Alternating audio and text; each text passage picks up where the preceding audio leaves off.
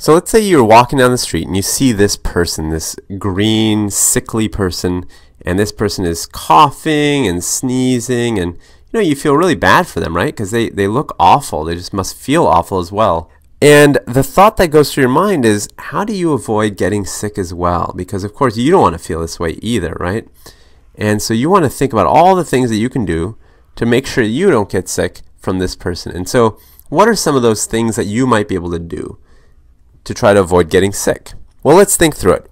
How are you interacting with your environment? What's the only real way in which you interact? Well, it's when you touch things, right? You usually have your feet and your body covered up, but your hands are always exposed and they're always kind of touching things. And then you usually kind of turn around and touch your mouth, your eyes, or your face. So two real quick things that you can do to try to prevent getting sick are simply making sure that you wash your hands. And that's why you always hear that message, wash your hands after going to the bathroom, before you eat. And that's the reason why. And the other key message is don't touch your face, right? You want to make sure you avoid your mouth, your eyes, your nose, because that's where the viruses get into your body. So don't touch your face. So these are two really good ideas, right? But what are some others? What else can you do? Well, you can try, and this isn't always possible, you can try to avoid the person altogether. You could try to just kind of move away, right? You could say, well, let's make some distance over here. So you're further away from this person. And that's another possible strategy. And, like I said, it doesn't always work, but when you can avoid someone, that's always a good idea. So avoid sick people. And finally, and this one is going to be the main point of this video, is you can actually get vaccinated. You can get a vaccine that will actually prevent you from getting ill. So flu vaccine is something that a lot of people have strong feelings about. And the first thing I want to point out is on this list of prevention, it's probably the most important. It's probably the most effective way of preventing getting sick from the flu. So certainly think about it. But if you're going to think about it and you want to think critically about doing something like this, you want to make sure it's a good idea, right? Like, do we really have any evidence that it really does help? Or is it the opposite? Does the flu vaccine actually make you more sick? Does it give you the flu? So let's talk about that. Let's think through how the vaccine works and what we know about it. So there's some research that's been done on flu vaccine.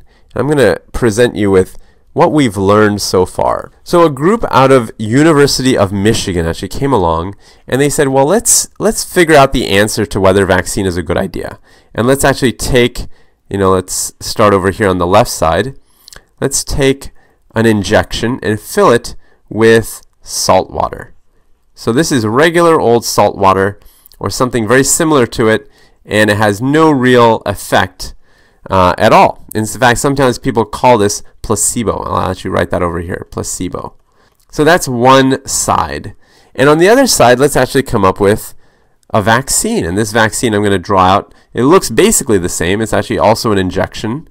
And this injection is full of dead virus. So they literally take live virus. Remember, live virus has kind of an envelope, and it has RNA on the inside. I'm going to kind of sketch that out. And what they do is they actually have different ways of killing it. They literally just destroy this thing. And just like human beings, if you're killed, you cannot come back to life. And a virus is the same way. Once a virus is dead, it is dead forever. And so this dead virus is lying here on its side, completely and utterly dead, right? And this dead virus, then they take it and they put it into the vaccine. So this is what is in the vaccine. This is our flu vaccine. Let me label it over here. Flu vaccine. So two groups of people then are going to get two different types of injections. And they actually had hundreds and hundreds of people involved in this study, but I'm just going to show you kind of a representative slice. So let's say this is 100 people over here, and that's a grid. So each square represents one person, and there's 100 people over here. And these people, they don't know which vaccine they're going to get. They don't know if they're going to get the salt water or the flu vaccine. They're what we call blinded in this study. And I should also tell you that these people are very healthy, and they're young adults. So they're between 18 and 49 years old. They're healthy, and the two groups are fairly similar in terms of, the amount of, or the number of men and women in each group, and their age breakdowns, and the two sides are fairly similar. So these two groups get the saltwater or the flu, and they don't know which is which, and they're told over the course of 6 months, over the course of the flu season, to keep track of illnesses. And if they get flu, I'm going to sketch them out in red.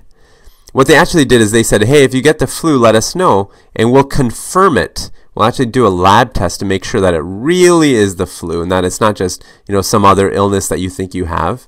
So they actually took all these people that said they had the flu, and I'm only going to draw them in red if they were confirmed by PCR. That was the lab technique they used. So these are called PCR confirmed. So that's laboratory confirmed illness with flu. So these are people with PCR confirmed illness, and there were, you can count them out of 100 people in the first group, in the saltwater group, we had a total of 10 individuals.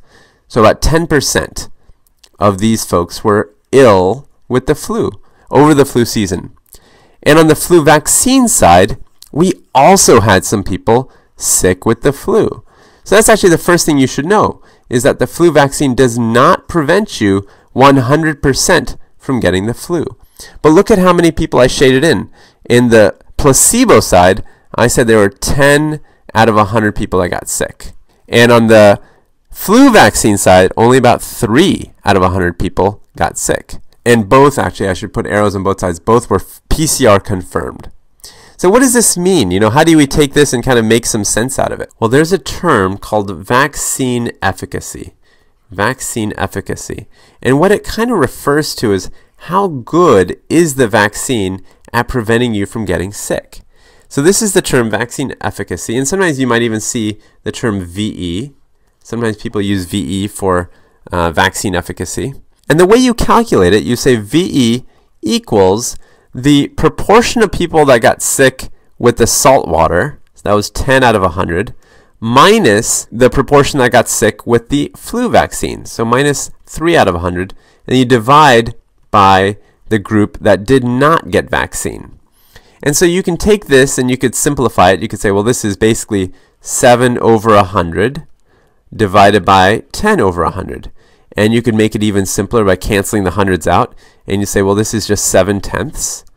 And to make a percent out of it, you multiply 7/10 by 100%. So if I was to describe the VE, or the vaccine efficacy, based on this study, I would say, well, flu has a 70% vaccine efficacy. So you see how we get that number. It's fairly simple, right? Just comparing the two groups to each other. And there have been many studies on flu. And the CDC actually kind of took all this data and they said, well, in general, the VE, or the vaccine efficacy for the flu vaccine, is usually between 60 and 70%. That's kind of the number that they usually quote for this vaccine. So let's now take that number, 60 to 70% VE. I'm going to write that down here so we don't keep track or don't lose track of what that is. And let's take that back up here to our little example, right? We said that, there are a few ways to try to prevent the flu.